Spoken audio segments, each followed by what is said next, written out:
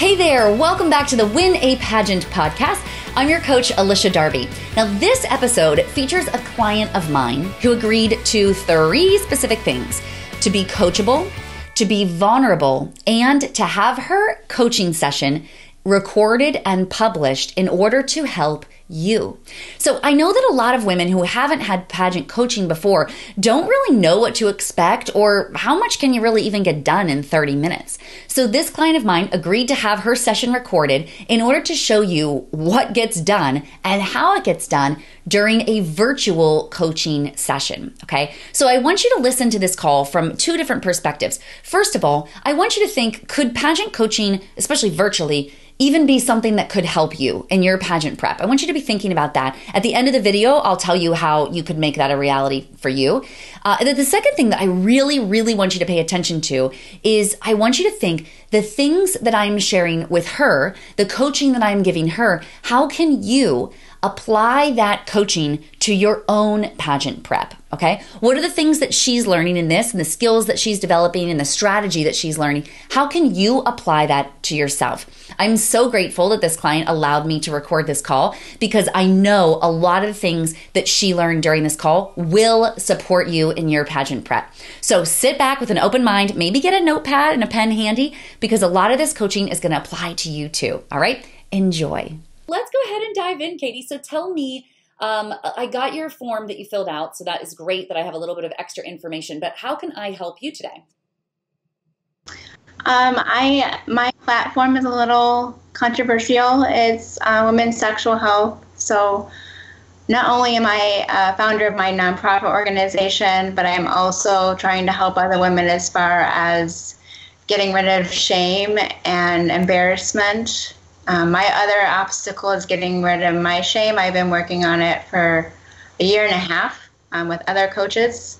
So I have some really great coaches out there. I've been following you. I have your book, and it's been very helpful. I think it's just a matter of how I organize my platform with younger girls going into womanhood, because I also have that going on in my nonprofit, all the way up through women who are suffering from sexual dysfunction disorders. Wow. Okay. So tell me about the nonprofit and what is the goal or mission of the nonprofit? The mission is to really spread awareness of sexual dysfunction disorders and educate the community, because not a lot of people know about the disorders that I spread awareness about. And it's very private information that I share and other women share. So building trust is very important with the women I work with. Yeah. But I also want the community to be able to trust my resources. I have a lot of healthcare professionals I work with, and I just started a support group. So this is a brand new nonprofit that I'm still building. All right, good. And then I do have a few programs that are involved. So I don't know if you wanted that too. Yeah, tell me. I'm taking a bunch of notes. Tell me about the programs too. The first program is Lady Talk. That's where I recruit healthcare professionals, OBGYN providers, physical therapists, natural practitioners such as holistic and massage therapists. There's a few others. I'm going blank at the moment. But basically what I do is I hold a panel event where an audience can come and watch, either just to observe, and then I will have a organized question list that I'm going to ask the panel, because I know these are very sensitive questions. So I always like to have a list already planned so women can still get answers that they may have questions to. Yeah. I start off by sharing my personal story so they can see that I am relatable and that I've been through what they're probably going through now. And then at the end, it's a Q&A session. That's the first program. Okay. I do a Hey, hang on before you tell me about your next one. Have you launched that already? Have you done them before, or they're just coming up soon? I've done the programs under another nonprofit that closed for about 2 years now. So I've already been doing the program. Oh, great. Okay, so when's the next one? When's the next Lady Talk? Well, due with the coronavirus going on around right now, I don't have a set date. Okay. So we're just waiting on. Did you have one on the calendar before the virus? The whole thing? Yeah, I had 2 previous ones. Okay. If you're looking for a date, probably 6 months ago. Okay. Okay, cool. But there's none coming up, or there wasn't any planned yet? Not at the moment. I do plan on getting back on track once this virus is. Yeah. Once we all get back to normal. I know. It's so weird. Like, this whole thing is throwing everybody off. Like, it is the oddest thing to be a part of right now. Like, it is just, I have no other word than just like weird. It is just so weird. Like, everything is so different. Okay, cool. I was asking because I was wondering if that was, because there's other ways we could do it, even online. Okay, so this is good info. All right, so let me ask you this, Katie. So you mentioned that like it's super sensitive. I'm still not quite sure what it is. Can you just kind of like say it like it is so I understand it? We can make it sound fancy for the pageant, but I'm still like a little like, wait, what is it we're talking about here? Like, what is it? So there's a few things. The first is pelvic floor dysfunction. That can cause a lot of digestive, reproductive. It can be stemmed from endometriosis. It can be stemmed from sexual or physical abuse. I mean, there's so much that I could talk about, so it's hard to like keep it short and simple. Yeah. I have personally suffered from vaginismus, which entails involuntary spasms that you're not aware of. So you're not able to be intimate. It can either be you can be intimate and it's painful, or it's the severe that I had where you're unable to. You're unable to see a OBGYN for any exams, and you can't have a baby because you are unable to be active or intimate. Wow. So that one's very... Katie, this is so interesting. I just had a conversation with a friend of a friend who was dating a woman. They were actually, I think they may have been married even, or they were engaged to be married. And they discovered that she has that, and that it was, and she didn't even know it. She didn't know that was a thing. She just thought this is how it is. And like, yeah, it's so this is very timely for me. This is so interesting that this is even a thing. Okay, cool. So your nonprofit is the real mission of it. It sounds like it does a few things. It supports, it brings people together. It also raises awareness that this stuff even exists and it's out there. What is it? Is that really the goal, is to raise awareness and then support those who are experiencing it, giving them resources and stuff? Or are there other components about your nonprofit that I'm unaware of? Basically to break the stigma of shame and Gotcha. I get a little so it's basically to break the shame that women feel, because we talk about so many other topics with no shame, no remorse. You know, like men, we talk about men all the time, but we don't talk about women and their issues. Younger girls, me personally, was shamed about my menstrual cycle, which I shouldn't have been. It's a natural way of life. And basically my mission is to break that stigma of shame. Yeah. And to really have women love themselves and heal from their trauma, which is 90% of what I do is try to help with trauma. Yeah. Wow. So do you do this in your day-to-day work as well, or is this just your side hustle? Or are you like a counselor? Oh. Sorry. Sorry, there's like a breakup Wi-Fi. It's just a side thing I do. I would love to be full-time with it, but it's going to take a lot of work to get to that spot. So what do you do outside of this nonprofit? What are your, like, are you in school? Are you in, like, working full-time? What else do you do? I work full-time at Paycheck's insurance agency as a health and benefits representative. And then I do the pageantry, of course. I am a member of Toastmasters Public Speaking Club. I've been there for 2 years. They help me a lot with public speaking. And then I like to play the violin when I actually focus on that. Yeah, I know. It's hard to do our creative stuff, right? When we're so just like drivers. Like you're like a driver, a type A, a creator. So it's hard to like step into the abstract. Like, I'm just going to play the violin right now. Yeah, I totally get it. Okay. Yeah. Okay, this is great. So, okay, so what I'm thinking, you mentioned, okay, how old? You said a year and a half. The nonprofit is just a year and a half old? My nonprofit's so it's a year now. Okay. Yes. Yay. Happy anniversary. There's a bigger, thanks. It's a bigger backstory because I was actually helping another nonprofit and she decided to quit doing the programs. And I was helping her and she just basically handed the programs over to me. So the programs themselves are about 3 years old. Okay, cool. This is great. They're still new. Yeah, this is good. Okay.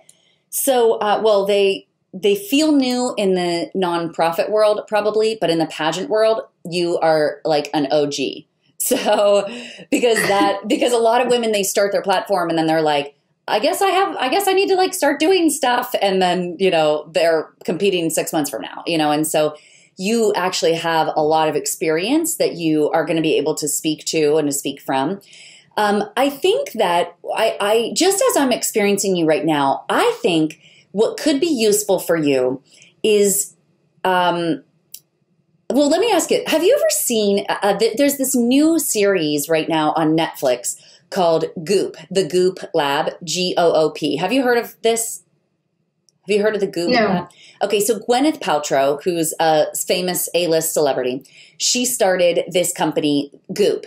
And Goop, basically, it references like the goop that you get in your face cream or the goop that we put on as lotion, or it's like things like that. So what they are striving to do is really explore health, wellness, beauty across all areas. And they created a documentary series with a variety of things that they are exploring. One of which is women's intimate area, I guess I'll say it as. So that video it's relatively graphic, so I wouldn't watch it with children, but it explores that concept of how women are being shamed, and it gives language to the empowerment side of things. I would recommend if you can get your hands on that episode, I think it will help you even as you are communicating this, because even right now when you were like, oh, it's a super you're like so sensitive that like, like, oh, it's uncomfortable. Like you were using language that made me even uncomfortable. Like I'm afraid to ask, like, what is it? Even though your whole goal is to make people stop feeling so bad about it. Like, if you've got a vagina, you have a vagina. Like I know I have one. Like it's not weird for me to talk about it, So, but it is weird when we start saying, well, let's kind of, here we go. Like we got to lower it down, right? So I would start with the way you communicated about it. Maybe you want to even consider. So I think that this episode would be helpful for you because I don't remember the details of it. And I kind of fast forwarded through it because I wasn't like, wow, this is like something I need to tune into. But you will, like, you're gonna be like, yes, so true. And yeah, but they shared statistics. They shared like what is happening around the world. They shared, there's like this expert guru lady that they brought in who's been doing this for decades. She grew up in the 60s. And so her like view of that was like the free love movement, So her viewpoint of this type of stuff really just now, and for men, people have been talking about men and studying and researching male sexual organs for literally decades, but women, they're just now beginning to start to be even curious about women's sexual organs.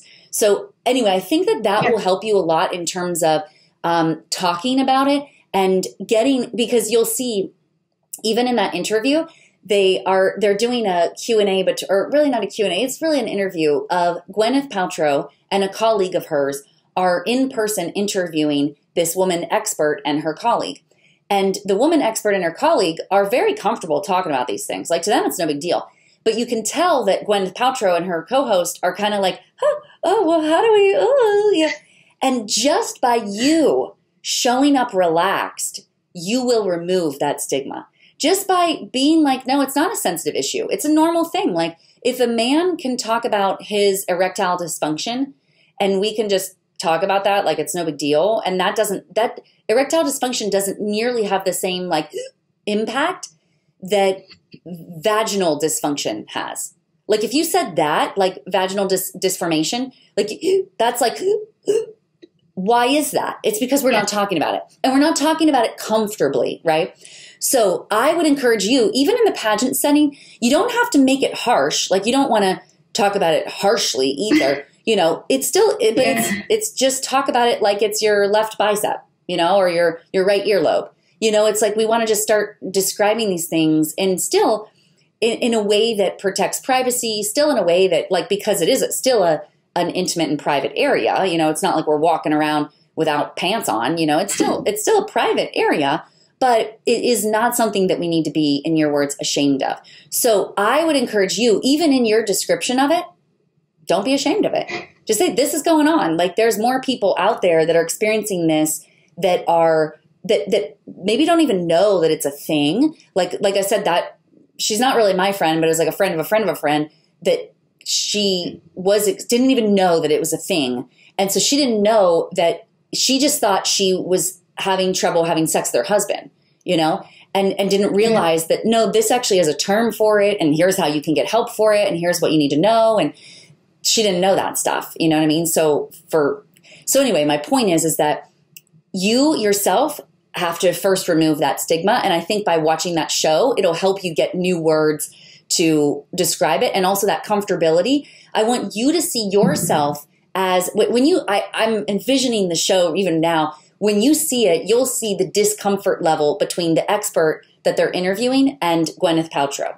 And what I need you to do is I need you to have the comfort level that the expert brings that makes your judges and your audience and everybody else feel like, oh, this is funny. I guess we can talk about it. Like, remember, I don't know if you ever did this when you were in like junior high, when you're learning about the anatomy of the body and they make you say penis and you're like penis, penis, penis. And all around the room, everyone has to say it. And you're like, penis. Oh, I'm so embarrassed, But the teacher at the front of the room is like saying the word penis like it's no big deal. If the teacher were uncomfortable, everybody else would be like, no, I'm not going to say it. You say it. I'm not going to say it. Right. But because the teacher is like, this is how it is, then that's what you need to be doing. Right. You need to be the one that just shows up and says, so give it a name, so you mentioned a few different names. You talked about like coming into womanhood. Like, I think you mean like getting your period, right? Yeah. So like, let's say getting your period because it removes the stigma, right? We're trying to like make it, we're giving it a pet name like, oh, you're hoo-ha and oh, you're Lily. And it's like, no, like the only reason we would put those names on it is if we're covering up the shame that it might have. But if I don't need to be ashamed of it, then use the language that it actually is. Like, we're not afraid to get your period because we get our periods, like, period. Right? See what I did there? Okay. So you mentioned a couple of, and I forget the word that you used because it was a new word to me, but you mentioned coming into womanhood, but then you also said something like sexual organ disorder, or I don't know. How did you describe, after you said like pelvic floor, endometriosis, things that would come from abuse, vaginismus, or what is the umbrella term for those? Is it a sexual organ disorder, or what did you call that?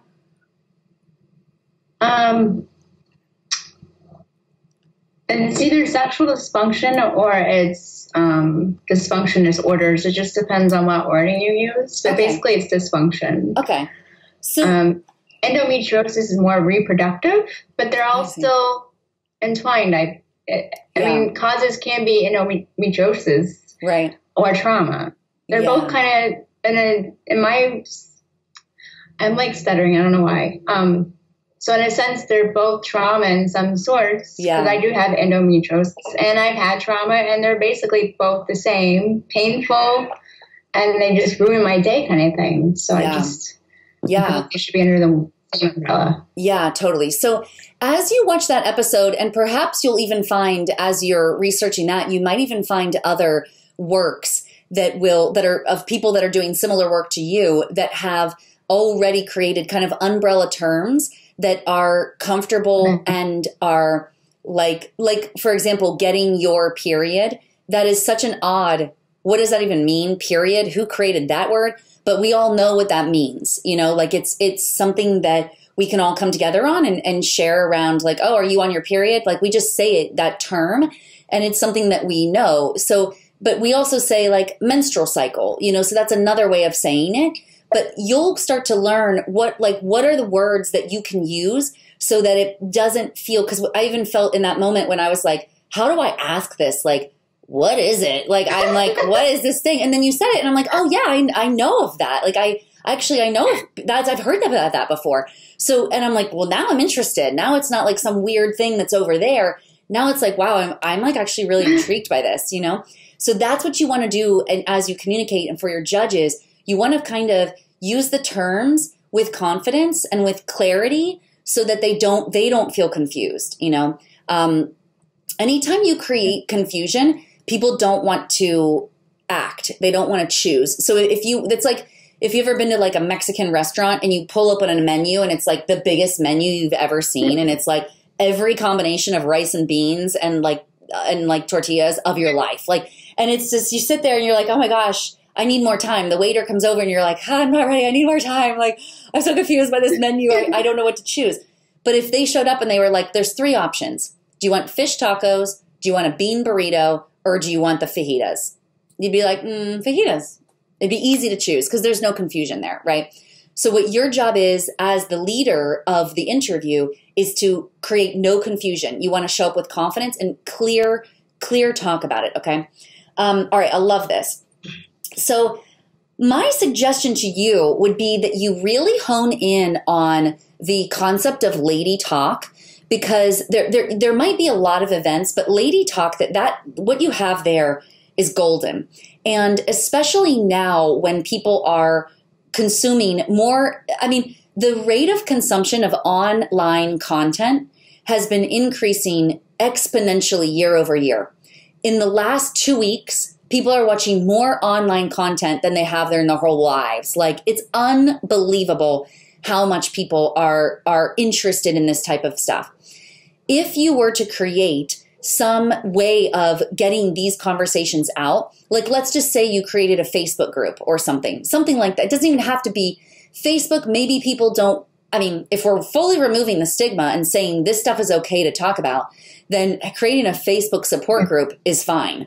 Because then it's like, you don't even have to hide. Like, I'm in the group, you're in the group, we're in this group together. Like, stop hiding from this. It's real, So if you created a Facebook group or something like that, where people could watch these types of videos, and you could do them where you bring some, it doesn't have to even be a panel. It could be just people sharing their story, and you ask people, hey, is anyone willing to share their story around this? And maybe you ask the gynecologist, look, they're not seeing people, right? Well, maybe gynecologists are, but massage therapists probably aren't, right? They got time on their hands. They might be willing to say, hey, I'll share my or a natural health practitioner. Right now, people are looking for the words of wisdom from our healthcare system. If you were to be able to create a group of people, start a Facebook group that's the support group, you might even have that already, and start to gather these conversations with people together, I think that should be your main focus. Then when you're ready to do Lady Talk in person, you're already going to have a Facebook group of, who knows, 50, 100, 1,000 people, perhaps even around the world, that are ready for this conversation. So now when you win your pageant title, now you can fly to New York City and do a live event there because you've already been doing them online. You've got an audience in New York City, and then you can fly to Orlando and do one there. And then you're going to fly to Austin and do one there. Now it starts to create steam because the Lady Talk thing is becoming more and more popular. And all it is people sharing insights, they're sharing their story, and they're connecting that support that they really need, right? Is this something you've considered about bringing it online? I've tried doing a support group online and in person, but the online community is hard because, like you said, Facebook, you can see who's in the group, so it's really hard to gain traction from that. I've tried. I definitely want to try what you're saying, just to do a video so people can at least watch it. Yeah. And then go from there. I definitely like that idea. Yeah. Especially people in New York City, people in Florida, California can watch it. Exactly. Yes, that's right. That's right. Yeah, like even further reaching than just right there. Another thing you could consider is, I don't know how techie you are, but these days it's really easy to start a podcast. So that's another way of reaching the community without creating a group that people have to be, raise their hand for. You could just create a podcast where you're still bringing the conversations together. A really great, free and easy to get up on podcast resource is this website called Anchor. A-N-C, I'm going to spell Anchor wrong. I don't know, it's spelled Anchor. How do you spell Anchor? A-N-C-H-O-R? Anchor? Yeah. And I think that it's either anchor.com or anchor.fm. I can't remember. Let me just look it up right now so I give you the right one. Hang on. Anchor.fm. Anchor.fm. Okay. And you can create, with that, you can actually create podcast audios, and then you can upload them through an app. You can upload them right on the thing. It's so easy, and it's like free software. So it'd be a really easy way to just kind of get it up and going. And like, now's the time, the people that capitalize on this moment and are able to kind of get these things out there will be even more vital, even more helpful. Yeah. And because this work that you're doing touches everybody, it doesn't just touch the person who's experiencing it themselves, but it also is touching the spouse. It's also touching imagine a single dad whose daughter starts to go through, getting her period. I was going to say menopause, but I'm like, no, that's not going to work. Starts to get her period. Or even the spouse whose spouse is going through menopause. Like, that's another whole other thing that's like this unknown, and it's like an uncomfortable conversation, and it's like, what is going on, Or the sibling, if there's a sibling that has, if I have a younger sister or something, and when she first gets her period, or a brother that has a younger sibling, and it's like all these things that people can benefit from this, even if they're not experiencing it personally. These conversations are going to be epic. And there's so many countries out there too who are, in your words, shamed, but also like systemically oppressed. So there's no access to tampons or feminine hygiene products. There's no financial resources perhaps for those things, or even those that do have the financial resources, they don't go to CVS and see a tampon section, like that those things don't exist. So people are going to be open to hearing these conversations. And I bet as soon as you get started, if you were to launch a podcast, for example, you will have people referring like I can already think of somebody that I'm like, oh yeah, because I have a friend who has a nonprofit in San Diego who she actually collects donations and sends them to, I think, somewhere in Africa. I don't remember the name of it. I don't remember which country it is, but somewhere she sends there to a specific organization that receives tampons and pads and things like that for women who don't have access to it. She'd be awesome to have on your show, and be another connection for you, So yeah. So what do you think about that? How does this feel for you? I love it. Yeah? Yeah, I love it. Because I've been sitting here like I haven't been able to do anything. My job, now this epidemic going out, so I can't go see anyone or hold any events. So I feel like I haven't been doing much, even though I want to do more. On the podcast, can I do a podcast with another person? Like if I'm interviewing someone? Yes. Yep. So the way that you could do it is like, for example, right now we are on Skype. And you can record Skype, even Skype calls. So, and you can do it for free. I'm not sure if there's a limit on it right now or not, but if you did a Skype call with somebody, you could do it over video. What I would recommend, and the way that I do it is I do it over video, and then I put it on YouTube, and I use iMovie. You could use iMovie, which comes on any Mac, but a lot of softwares do this, where you can get the recording, even if it's on video, but then you can export it as audio only. So then you get the audio, and then that becomes your podcast. So what you would do is you would get on Skype, you'd say hello to the person. Oh, hi, how are you? Okay, I'm going to start recording. Here we go. You click record, and then you say, hi, everybody. Welcome back to the show. On today's show, we have so-and-so. Okay, welcome to the show. And then they say, thanks for having me on. You launch in the thing, and then in the end, you say, okay, well, thanks again for being on the show. Bye for now. And then you can stop the recording. And then you can say a proper goodbye to the person if you want, or you could just say the proper goodbye and then stop the recording, So I would do it that way. And then you've got the audio that you can make it a podcast. You can upload it to your YouTube channel or to your Facebook group. You can use it in a variety of different ways. Yeah. Cool. Does that sound good? And in your book, since I've been reading it, I stopped reading it because I've been so busy, but is there a certain section or chapter that I should focus on with this type of topic or my struggles? Yeah, good question. So let me look up the specific one. Well, the first one that I know will benefit you is episode number 23 is the one about legacy project. So in the book, and actually, let me get the book. Let me see here. In the chapter that's on platform, let's see here.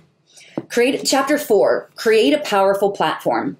So chapter 4 starts on page 77, and I believe the first one is probably the details of that. Hang on, let me find it. 77. Okay. So the 6 things that you need to know for your platform. So this is the very first one in that chapter. So this is about the biggest one that you're going to need is element number 5, which is to focus on the light. So that's like the idea about instead of like, which I think your platform title, what's the title of your platform, your nonprofit? Shine with Courage. Yes, I love it. Shine with Courage. So instead of saying like awareness about vaginal disorders, you're saying shine with courage, right? So if I'm going to join a group, I would rather join Shine with Courage than awareness of vaginal disorders, right? If I'm going to raise my hand, I'm going to raise my hand to shine with courage, right? So that will be helpful for you. That entire chapter, I think, will serve you. But on page 85, it talks about that episode 23, which is your legacy project is your winning ticket to the crown. So as you are building this out, you've already got your nonprofit, which is awesome. And by the way, Katie, that is phenomenal because so many people want to run a nonprofit, but it is a lot of work, as you know. So kudos to you for even like diving into that. I think that that's totally amazing.